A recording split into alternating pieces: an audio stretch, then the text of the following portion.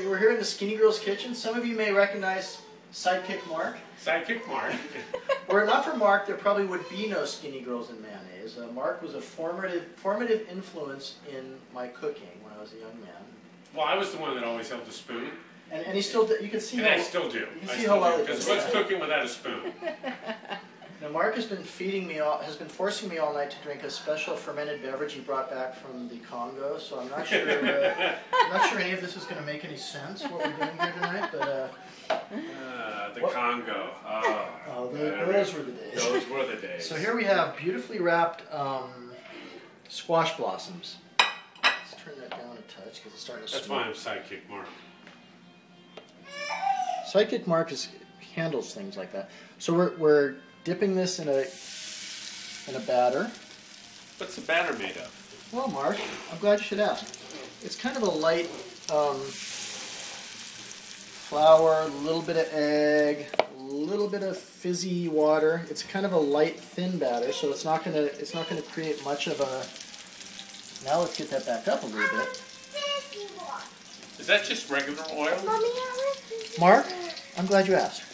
That's canola oil in which we have cooked a little bit of guanciale from salumi in Seattle, which is a fabled guanciale, a fabled salumaria, I guess you would call it, from Mario Batali's father.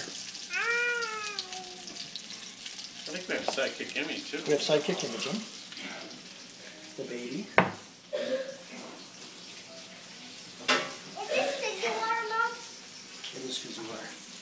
Really beautiful stuff. This is the family version of Skinny Girls and Manners. So you can see, Isn't it always family version? This is more family version than usual. So we try to put on airs of professionalism here in our kitchen, but it's all a facade.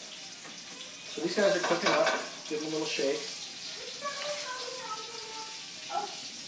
And back here we have a sauce which is made of pureed tomatoes, a little bit of wine, a little tiny bit of cream, and olive oil that's been folded into it. So,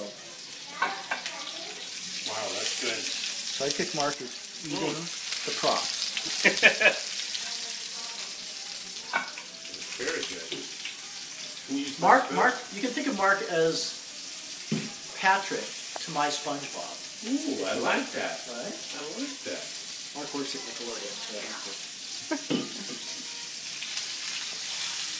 Alright, wow, so these the guys smell is beautiful. They smell It's good. amazing. They look beautiful. And just you wait till you see them on the plate.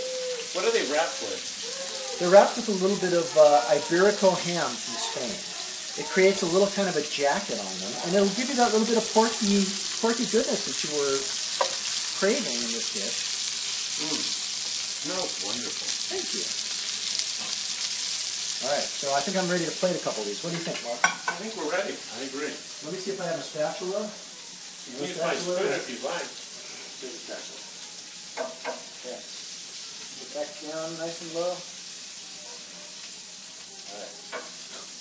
Plating. Plating is where the rubber meets the road. So we got a couple of those there on the plate. We're going to take a little bit of this sauce. Beautiful tomato sauce. Like that. And then to finish it off, we're going to put a slice of guanciale across the top like that. That is stunning. Isn't that pretty? I love that. I would eat that. Would you eat that? I'd probably eat it twice. I think you will eat that.